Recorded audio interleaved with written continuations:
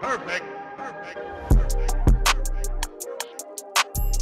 Hello, beautiful people. How are we doing? Another NBA 2K League video this time. So, of course, I'm still learning most of the inner workings of the 2K League. This year, they introduced something new and a lot. Okay, so let's start over. There's three trades that happened. Well, there's multiple trades that happened, but they announced three official trades, three big trades, right?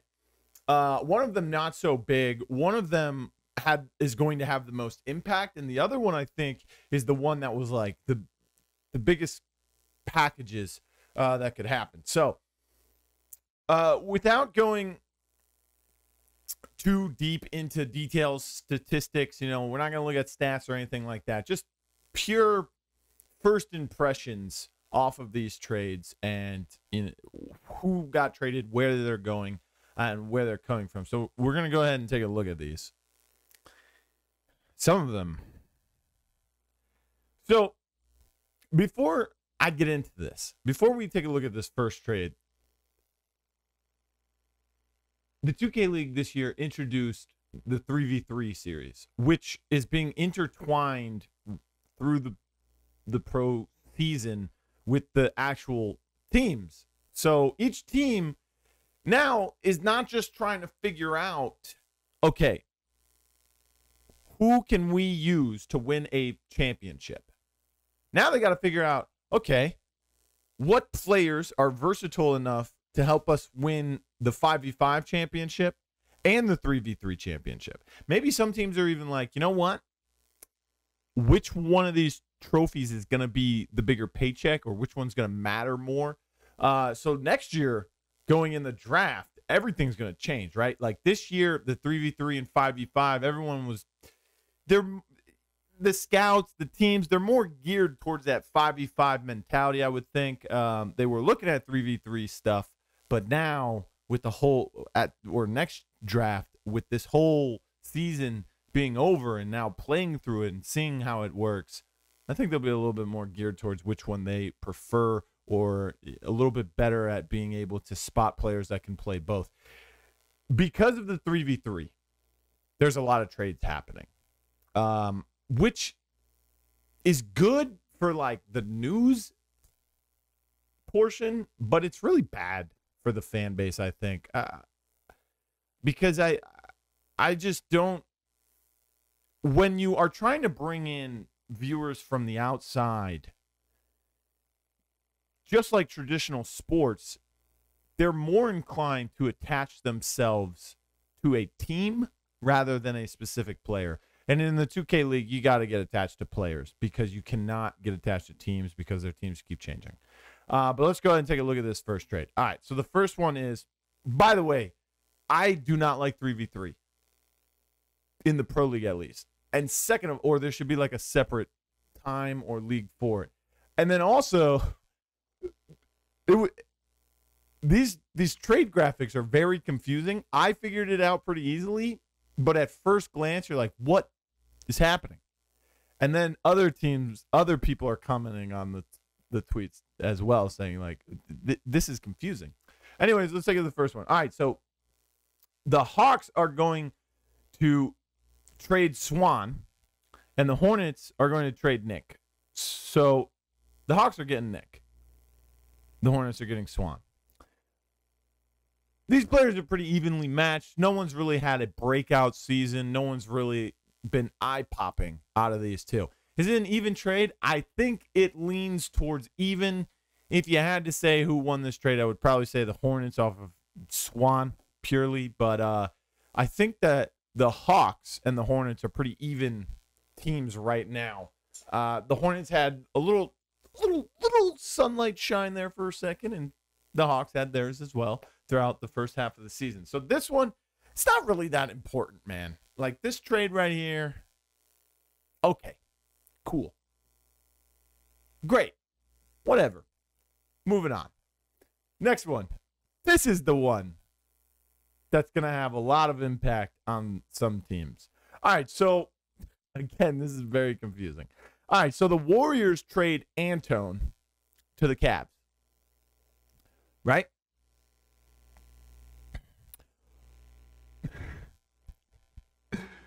Kings Guard trade Mama I'm That Man to the Warriors and one Wild Walnut to the Cavs and a 2023 third-round pick to the Cavs, I believe. Plus, they'll receive a 2023 first-round pick from Cavs. The Cavs are trading Bash and Big Rim to Kings and a pick. All right, let's talk about this. First off, right off the bat, you go back to the most recent 5v5 tournament, and you go to the interview with Mama and Lavish. Both of them had separate interviews where they say they're glad to be on stage again, but most importantly, they're glad to be on stage with each other. You just broke that up again. I think that Mama and Walnut, they play the best when they're together. I think Walnut still plays great. So does Mama, but I think Walnut is the better player if he's by himself without Mama. But I think that they are both at the top of their game when they're together. We saw that on Kings Guard. We saw that on Blazer 5 in the past. Antone, this is a decent pickup for the Cavs. I think that they're trying to just rebound and win as many games as possible. I don't think they're really thinking long-term, except for the fact that they might want to keep Walnut, right? Like, that's a long-term option. They're not really thinking 3v3. They're thinking we need to get better in 5v5. Warriors are thinking 3v3 and 5v5. Okay, Antone, solid player, but if we can bring in Mama, we can win games on both 3v3 and 5v5s, right? And Mama's a great point guard. I just don't understand how an MVP and a player, two MVPs in Walnut as well, can be moved around so much. If it's not working, it's not working. But I think one of the biggest problems in the league right now is the 3v3 and 5v5 are creating this. We got to keep trading. We got to keep changing things up. We can't really keep players together for that chemistry. We go back to the Yusuf rumored trade that was supposed to happen, a week or two ago, and it didn't happen because maybe the team realized, hey, you know what? We just won. They have chemistry. They work very well. We just beat 3 of the 4 top teams in 5v5. So we're not going to break this up, right? If it ain't broke, don't fix it. Kingsguard Gaming, they get Bash back. I think Bash was on this team before. So, Bash knows the organization and all of that, knows what it takes to be a Kingsguard Gaming player. Bash is a good player. I think maybe just in play styles that don't really complement him, but moving back to the Kingsguard Gaming, I think that'll work out for him. Big Rim going to Kingsguard Gaming. I don't know. Big Rim was on the Cavs. The Cavs freaking suck, man. But maybe this trade will help them get a little bit better. Not a playoff contender in my eyes. Sorry, Walnut, because, I want to see in the playoffs, but I don't see them being that great. I do see Warriors getting a little bit better. Not significantly. They were the number 1 seed. And now, or they're the number 1 seed out of groups in the last tournament. Now they might move up a little bit more in the standings with Mama I'm That Man coming in. The biggest long-run winner here is the Cavs if they keep Walnut around and he starts to develop and play as good as he does anywhere else with the Cavs. The short-term winner, I think, is going to be the Warriors gaming squad because of Mama and what he can bring to the team right now. Kingsguard Gaming, they get Bash back. That's a win for them. Other than that, that's about it. The Kings do win in the picks department, though, because they're going to get a 2023 first-round pick from the Cavs, and the Cavs freaking suck, man. So good for them. They're going to get a good pick out of that. Don't waste that pick. The next trade, which actually happened a few hours ago, like 14 hours ago, but still, when you're on a crazy sleep schedule, content creation. All right, so this one, first off, this graphic is way confusing for people. All right, so we got a 4-way trade. Duck's going to go to the Jazz. That's a good pickup. I think that The problem they had during the tip-off was the fact that Gen just didn't show up, man. That's really what it was. I don't know if it was a chemistry problem. I don't know if it was nerves or something like that. I mean, Gen has been on the stage for a while, or at this level, not necessarily on the actual stage playing. Splashy did great, but Splashy needs someone that can work with them. They're bringing in Duck. Duck has played point guard. Duck has played the two.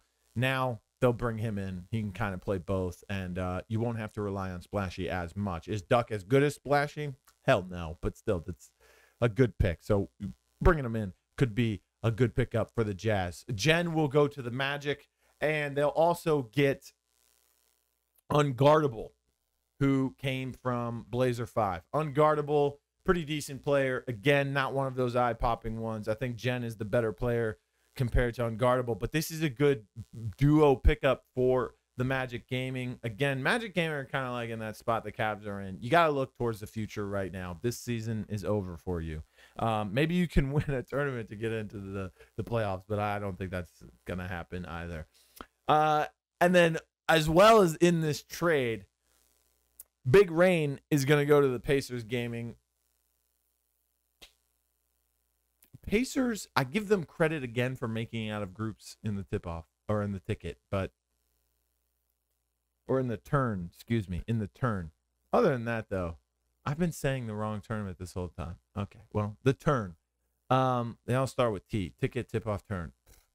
Triple Crown, the triple T. Yeah, Big Rain going to the Pacers. I give the Pacers credit for making it out of the group that they were in, because that was a tough group, but that's the only credit I'm going to give them. Big Rain, I don't know if that's a big pickup for them. I think they gave up too much. I think giving up Duck, or I think giving up Lavish that's a downgrade if you ask me. But Lavish going to Blazer 5, I believe he's played for this team before.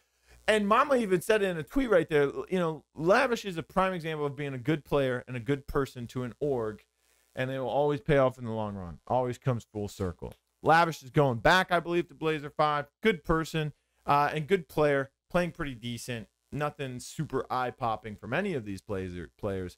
I think the best trade, the winner of this trade, is going to be Duck going to Jazz. I think the Jazz will get a little bit better with that, a little bit more consistently better.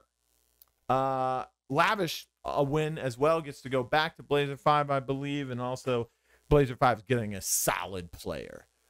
Big Rain, I think, I don't really care about this trade. Gen and Unguardable going to the Magic, I think this is a good change of scenery for them, but I don't know how that team's going to do with those two players. But Pacers also traded a second-round pick and a third-round pick. The second-round pick comes to, I believe goes to Blazer 5. And they will get, I don't know how these picks work. This is so confusing. But there was some picks that came out of this. They receive the third-round pick from Blazer Gaming. That's not going to be a great pick. Like, if I'm the Pacers, the Cavs, the Magic, I'm going out for picks, man. Really good picks. They just gave up a second-round pick, and they get a third-round pick from Blazer 5. That's not an even trade, man. And you give up Lavish? Yeah, Pacers Gaming. They got they've got a blind person running that office right now. Second-round pick from Blazer 5 and a third-round pick from Blazer 5 will be traded away, and they'll get a first-round pick from Jazz Gaming and Pacers Gaming. The Jazz Gaming one might not be that high of a pick, but the Pacers Gaming one should be pretty high. That's a great pick. Yeah, Blazer 5, they just highway robbed the Pacers. Anyways, that'll do it for this video. Let me know what you think about these trades in the comments below. And if you're here for 2K League videos, I thank you so much for coming. I know it's something that I haven't done on my channel before, so I was always a little nervous to do it because I didn't know if I had anyone who would watch them. But for those few who do, I appreciate it, and I hope that you come back. And I'll see you in the next one. Oh, hello there. It's Blue. I'm a terrible dancer, so ignore that version of me on the screen and listen to my voice when I say thank you for watching my video. I hope you enjoyed it. Make sure you like, share, subscribe, and of course, click on another video of mine. I heard you'll like those over there. They're pretty good.